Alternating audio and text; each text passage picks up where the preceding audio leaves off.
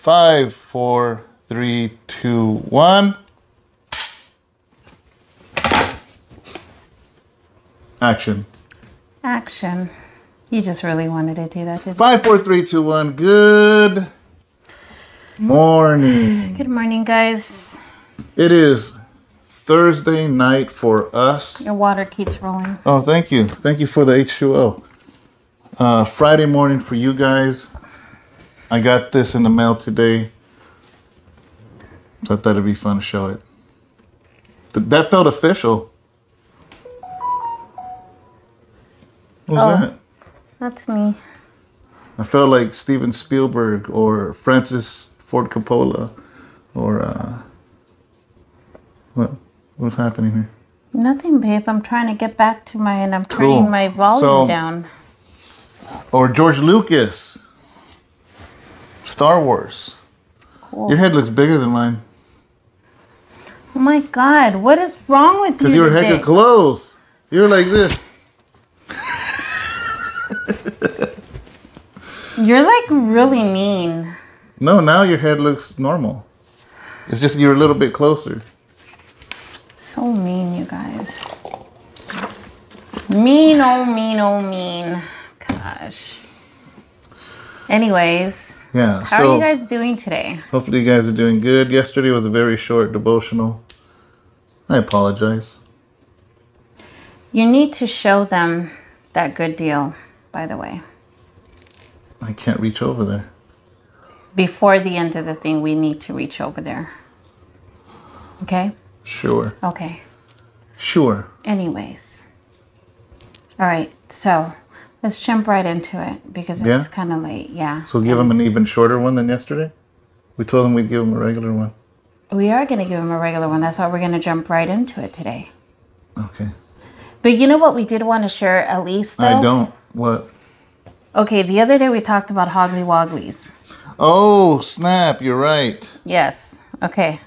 So go ahead, tell them. I'll read it. I'll look it up. I'm going to recap, guys, in case some of you probably don't watch the devotional to the end. Some of you.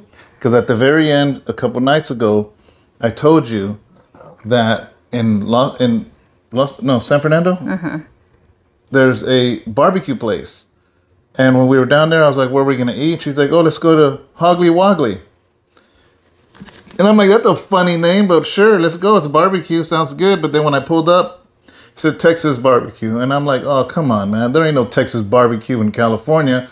And for sure, there ain't no Texas barbecue in the middle of metropolis Los Angeles. You know, so guys, my family's from Texas. So I know what real Texas barbecue tastes like. But it's a funny name, Hoggly Woggly, right? Yeah. So we go in there and check this out. Before I even took a bite, I knew I might have been parked in California, but when you stepped in there, we stepped into Texas. Because they dropped a plate of protein and a loaf of bread. That's when I knew it was real. So it was amazing. But anyways, what's I don't know what the story after that. So it's called Hoggly Woggly, right?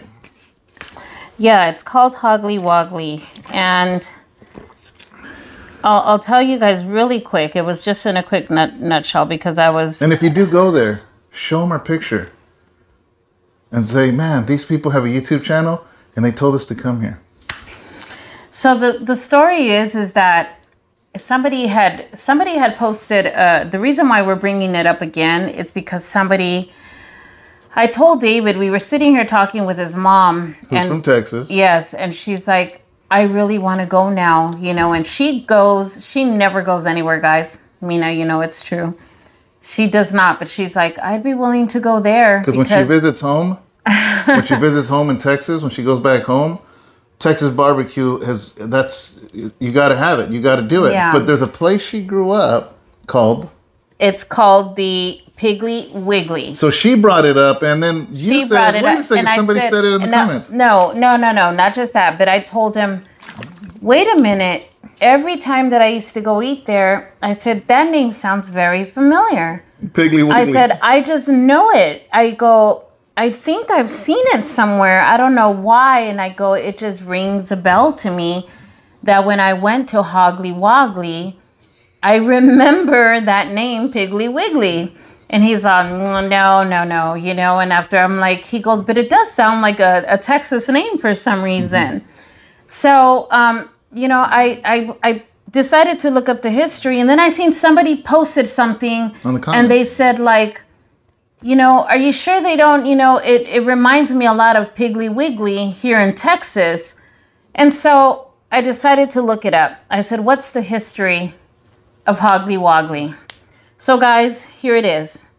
So former Piggly Wiggly delivery boy, okay, he was a delivery boy for Piggly Wiggly.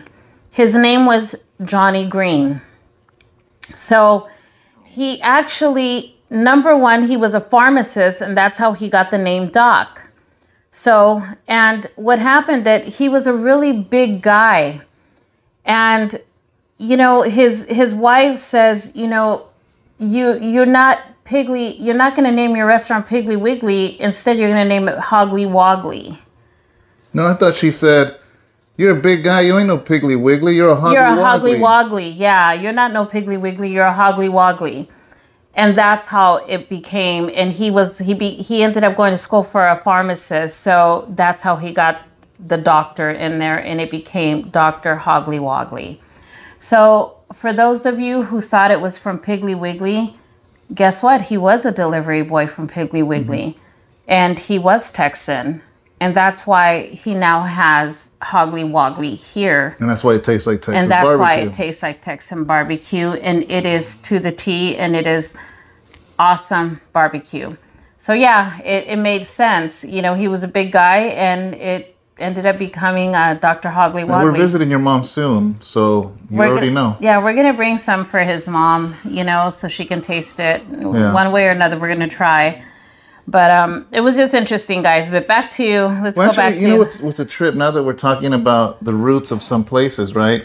Today, we saw this old 1930s car on the road, right? We were running errands all day, man. It was just insane. Learn new things every day. But I saw this, you know, the old-fashioned cars, they had like this giant suitcase, like a giant trunk in the back. And I look and I said, it's a trunk in the back. Yeah, like the kind that we see regular trunks, guys. You know, that's what they're called, like a giant trunk you put in the bedroom or the foot of the bed, kind of. And I said, is that why it's called a trunk? So we go back and we looked at the history. Guys, now we understand why they're called trunks, and that's where the trunk actually came from. It's because that's how the old cars actually, because they didn't have regular trunks. Those were the trunks that were used as trunks. Yeah. And that's where they got their name. It's because of the trunk was made for that. Pretty cool, huh? Yeah, it was so interesting. Maybe you guys all knew that, and we're the last on the earth, the last people on the earth to know that. But it was we learned something new, guys. If you learn one thing a day, you're in the right direction. Yeah, now, that's good. Since we're on that, there's another one I want to bring up to you that I bet a lot of you don't know. Is that there was a coffee shop years ago in San Francisco, and it was called Pete's Coffee. Okay, and Pete's Coffee was very known. They had a few little spots in San Francisco Bay Area, and this young man that worked there as a barista moved up to in the Seattle area, and he wanted to open his own coffee shop. So he made a deal with his boss and said, hey, can I buy some of the beans from you? Because the Pete's Coffee beans were really good. So they made a deal. So he would buy coffee beans from Pete's, and he started a cafe called Starbucks. So, and then, as you know, Starbucks became what it became, and they no longer bought from Pete's Coffee. They're actually competitors now, you know, but personally, I like Pete's Coffee because Starbucks tastes burnt. Actually, he really doesn't. This is what he thought.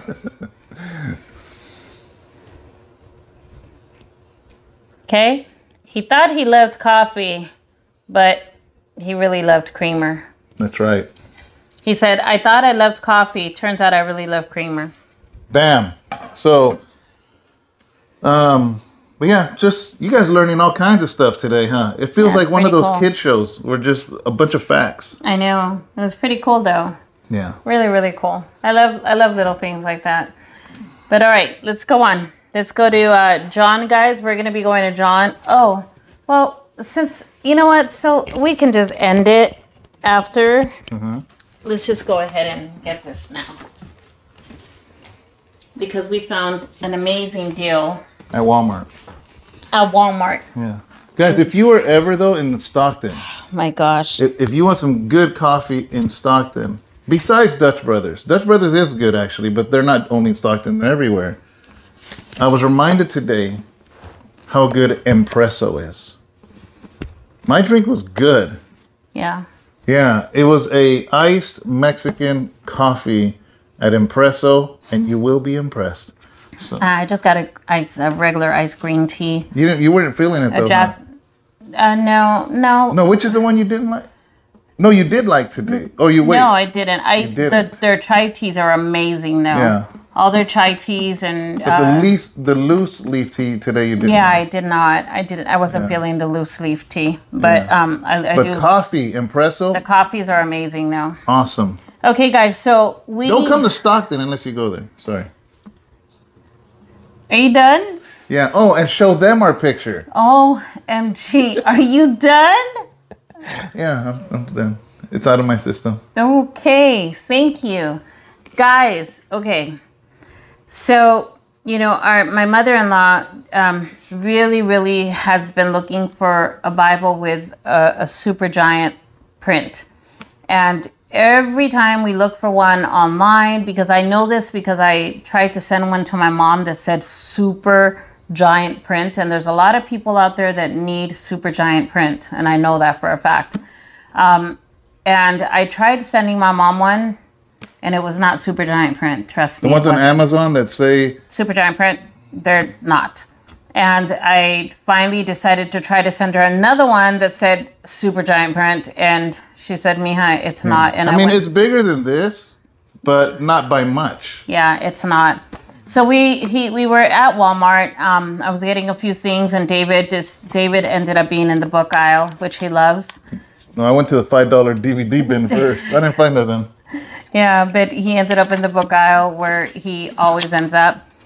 And he says, hey, come here, you know. So I went over there and we found the Thomas Nelson. And guys, this is Thomas good Nelson. Size. It's actually not a thick Bible either.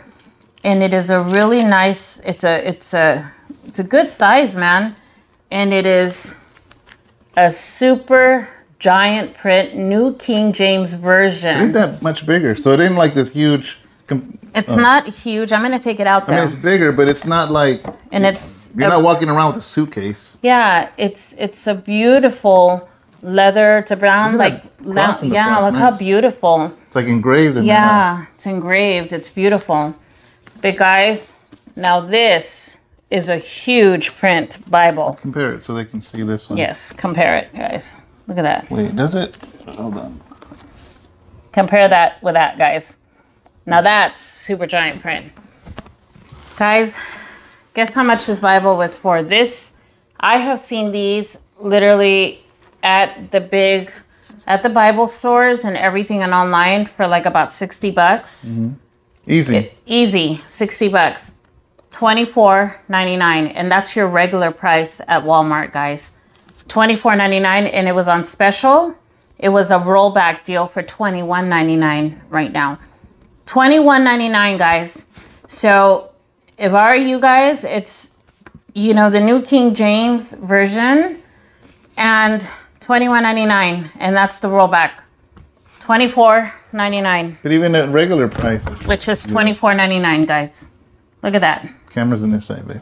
Oh, sorry. You ain't showing them nothing. Guys, right. That's amazing. So I think you guys should head over to Walmart and buy some of these to give some of these or whatever. But we ended up getting our moms these ones, you know, because their eyes, they really need them. And You can't beat that, guys. I've never seen it for that price like that. We have never seen. And it's a Nelson. Yeah. Wow. That's amazing. So I needed to share that with you guys. You know, whenever we see stuff like that, we definitely need to tell you guys, get out there and go buy the Bible. See, we're just full of facts today. Yeah, that's awesome. So go, guys. All right, now let's get into Gospel of John, chapter 12, verse 24 and 25. Yes. Y'all ready? Yes. I'm getting my Texas accent going. You getting ready? I'm getting ready for some hoggly wogglies. Okay. In the words of Jesus, he says, "Most assuredly I say to you, unless a grain of wheat falls into the ground and dies, it remains alone. But if it dies, it produces much grain. He who loves his life will lose it, and he who hates his life in this world will keep it for eternal life." Amen. I read out of the Message, and David reads out of the New King James. That's why we suggest that you guys should go get that Bible. Listen carefully. Unless a grain of wheat is buried in the ground, dead to the world, it is never any more than a grain of wheat. But if it is buried, it sprouts and reproduces itself many times over. In the same way, anyone who holds on to life just as it is destroys that life. But if you let it go, reckless in your love, you'll have it forever, real and eternal. Amen. That was like tongue twisting. Yeah. I like how it says this. First of all, unless a grain of wheat falls and dies, nothing's going to come of it. It's going to be by itself. You know? Here's what's amazing to me is that everything in the universe, everything in our planet, everything in reproduction, everything in flowers, plants, animals, whatever, has a purpose. It's deeper than a purpose. It's an illustration of the gospel. It's an illustration of Jesus. It's an illustration of everything. You know, because if one kernel of corn falls to the ground, you get a whole stalk. Yeah. So when he was put in a tomb, it was a form of burial. He was the firstborn. He was the seed. If it weren't for him being killed and buried, we wouldn't be here because we're the fruit of it. You know, so him being put in a tomb was an example of a seed being buried in the ground. Mm-hmm. Because if the seed stays out, it doesn't germinate and doesn't create anything. He had to die in order for us to come. You know, so and because we're to be like Christ, he's not asking us to die physically, but he asks us to die in the sense of giving our life over to him. Why do you think baptism is so beautiful? Because baptism is a representation that you are being buried. You know, so until that happens, you cannot produce fruit. You know, or produce more. You know, the other day you showed me a picture of them putting sand under a microscope. Mm-hmm. Oh yeah. And there was so much life. Well, they were all different. They're yes, different. but that's actually life. They're minerals. Mm-hmm. And in minerals, what it does, it gives, it fortifies, it gives life. It's vitamins. It's minerals is good. You know, it produces, like, even the soil. When you have dirt, when you have anything, it helps produce. You know, it nourishes. There's nourishment in those minerals. Yeah, that's why when my dad would go, before they lay seed, they would rip the ground and turn it around to get those minerals ready for the water to feed the plants. So, and in that same way, that sand, it's the same thing with you know, the soil and with everything. And if a seed is out here, there is no nourishment. Yeah. There's nothing. But until you're able to actually put the seed into that soil, into that dirt, into the ground, is when it's going to receive all the nourishment. Mm-hmm. And it was amazing, because when you showed me that, I was so amazed to see all those minerals, to see all of that, because that's life. It's nourishment. All of that is what, gives it life. Well, I always like using an example of a corn stalk. Is that if you have an ear of corn, you can eat the whole thing and be full for a couple hours. Yeah. But if you bury those kernels, you'll have a field. Yeah. And so it's the same thing, guys, that in church history, every single time a Christian has been martyred, the Lord will raise 100 more. That's why Christianity couldn't be stopped. They would send Christians, for instance, in the Roman Colosseum, let's say 30 of them. They would send them and release the lions or whatever, just to make an example of them. And those 30 would lose their life, but 300 more would see the faith and see the perseverance in those 30 that lost their lives as they were screaming, probably screaming out Jesus. And when they saw that, those 30 converted into 300. And 300 converted into 3,000. And 3,000 into 30,000. And 300,000. And it just keeps going and going and going, because that is the very basic principle that Jesus, the example that he set. Yeah. That's why, guys, we cannot be alive and live for ourselves and expect fruit to come forth. Because if that's the case, then what you really are is a seed on the shelf on the Walmart. Those little seed bags. And we've talked about that before. Yeah.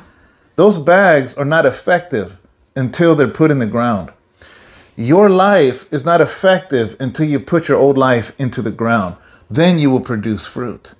And I love that. The fact that he says, and it's Jesus saying that, he goes, I say to you, unless a grain of wheat, just one little grain, unless it falls into the ground and dies, it remains alone. But if it dies, it produces much grain. Because that one little grain will produce a whole stalk, which would have much grain on that one. Just in that one, And then he reiterates it. Because he says, he who loves his life will lose it. And he who hates his life in this world will keep it for eternal life. How does it say it in there again? Where's that at? Okay. Listen carefully. Unless a grain of wheat is buried in the ground, dead to the world, it is never any more than a grain of wheat. But if it is buried, it sprouts and reproduces itself many times over. In the same way, anyone who holds on to life, just as it is, destroys that life. Like, it is a tongue twister. It's tongue twisting. But if you let it go, reckless in your love, you'll have it forever, real and eternal, guys. So, and it's a trip, because a lot of times we want to hold control of things. We want to hold control of our marriage. We want to hold control of our life. We want to hold control of even our ministry. And unfortunately, Jesus is like, hey, unless you let that thing go, ain't nothing going to happen. Yeah. You got to let it go. You got to surrender it. Yeah, and it's funny, because we were talking a few days ago about that, how so many times, so many people that I know, they almost want to force the ministry they want. And then it doesn't work. Yeah. It doesn't work. And then God will just drop it on the lap of somebody else. Yeah. And it works. Why? Because they let it go. Yeah. You cannot, Jesus, like, unless you let it go, there's nothing that's going to happen. But man, when you let it go, and there's something about it where the Lord brings growth, I think when you just be about the business, Jesus' business, he'll take care of everything else. And sometimes, he'll give you the desires of your heart in his timing, not our timing. And a lot of the times he knows what it is that you desire.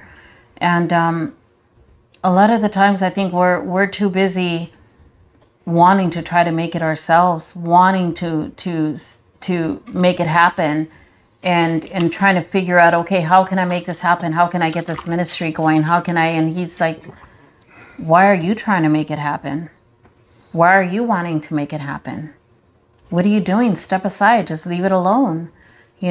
Just let it be. Let it go. And just let him do it. Yeah. In his timing. And sometimes we're too much in a rush to try to get things going. And he's just saying, just let it happen when I allow it to happen. Because when he allows it to happen in his timing, then everything falls right into place. It really, really does. I agree. Yeah. I agree. You do? Mm-hmm. Good, babe. I'm glad. So even the very fundamental, basic thing of a flower being planted, a fruit, a vegetable. What inspired you today? Were you looking at my sunflower today? No, I was looking at. No, I just opened the Bible and it was just there. But you took a picture of it today. I saw. Oh, I was messing around with my camera on the phone. Yeah. I wanted to see how it looked close up, if it would make the background blurry, and it does. Yeah. But just the very fact that you can bury one seed and you get a whole new plant with much of that same fruit, that's incredible to me. I remember preaching a sermon years ago that was said, I think it was titled, God is a God of multiplication. Because a lot of times we think, man, I gave my life to the Lord as I was older in age. And so you're like, man, I gave, like for me, I surrendered my life to the Lord when I was 32.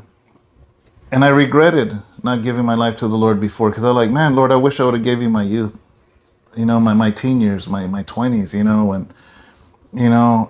but here's the thing, that God is not a God of addition. He's a God of multiplication. And it's that basic law is already ingrained in even the seed. Yeah. You don't bury one seed of, let's say, an avocado has that big giant seed. You don't bury one seed and then God gives you 2 avocados.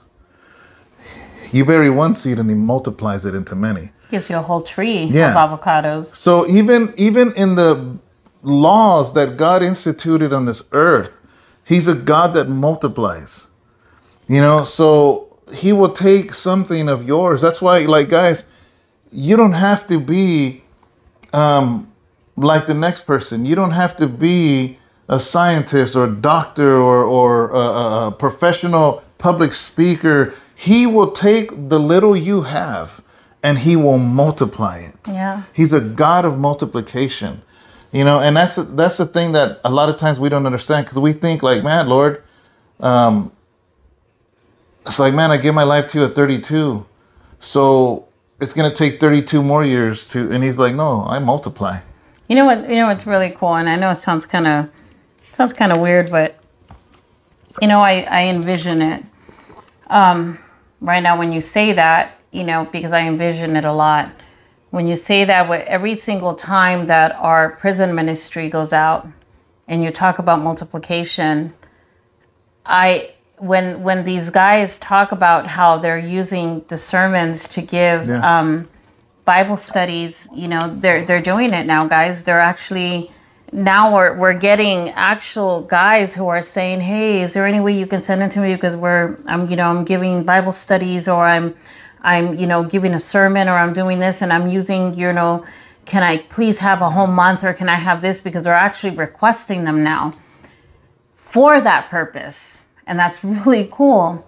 So now what I'm doing is I'm envisioning David in that prison. Multiplying. The multiplication, I can envision what David used to do in that prison, because he has given us so many times where he has preached and he has allowed us to envision what he used to do in that prison. And that's what I'm envisioning. Mm-hmm. All of our guys who are doing who are our family in there, and what they're doing. And that's what I'm envisioning. And I'm like, Lord, you are multiplying exactly what he did, and it is happening. And we're starting to see it happen. Yeah, because they pass it to either, they also pass them out. A lot of times the way in jail or prison or whatever, they're broke off into units, or cell blocks, depending on where you're at.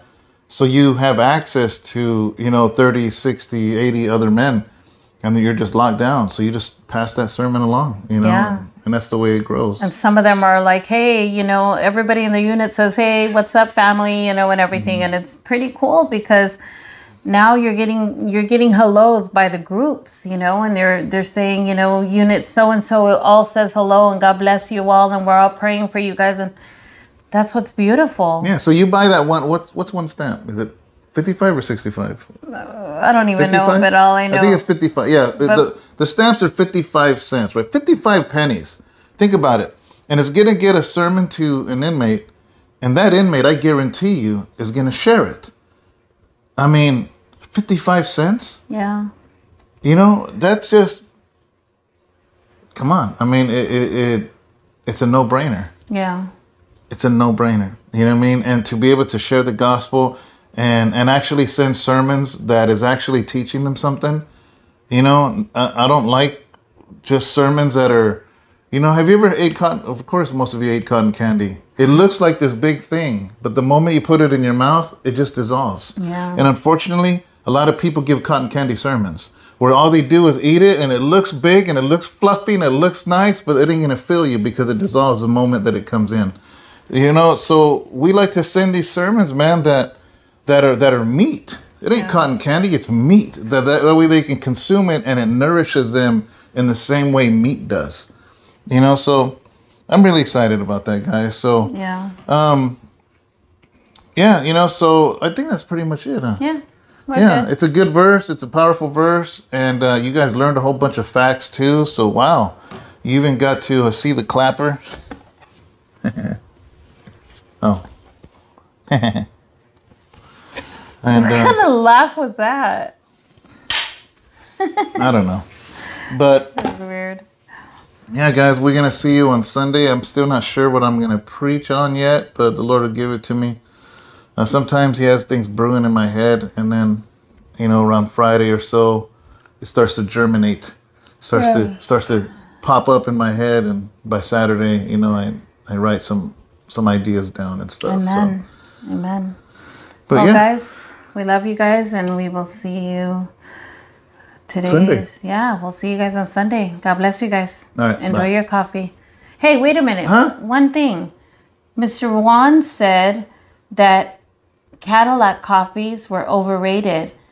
Where did you have a Cadillac coffee? Well, here's the problem. You probably didn't have a good Cadillac coffee. Well, the problem was I didn't make it. Exactly. We probably didn't make it. But you know what? I don't drink Cadillacs, but he does. But I make them. Or he makes them. So we know they're good. We got to make you a Cadillac. Doesn't he live here? Yeah. We're going to make you a Cadillac. You're going to come have a Cadillac with us. I don't know where you had a Cadillac. You did not have a good Cadillac. Your Cadillac had hubcaps broken. Had broken hubcaps, a flat tire, and a broken rearview mirror. No. You need a good, authentic Cadillac, okay?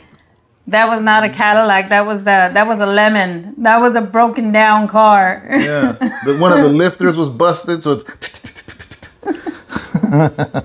One headlight was out. Yeah, so that was not a good Cadillac, The all right? seat was ripped. That was more like a Pinto. Remember the Pinto? The dashboard don't work. One of the door on the passenger don't open, so they got to get in through the window like the Dukes of Hazzard. I've done that before.